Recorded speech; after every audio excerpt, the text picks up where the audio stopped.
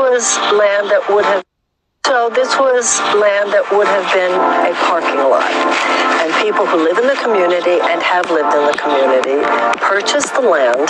It is now used to grow food that is available to anyone who needs it. This is what individuals can do. This is what a community can do as we transition to a better way of living. Hey, take a bite. It's good. See? It's good, right? It's delicious. This is a seed and soul society. We really need to return to a greater relationship to nature, to food, to agriculture. And when we see other people doing it, we become inspired that we can do it too.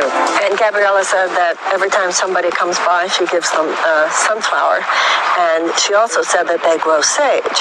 And she said a lot of the young women like to come by and get sage because they want to sage places. So I commit right here, right now, we will sage the Oval Office because it needs it. Let's get sage from Port Huron to do that.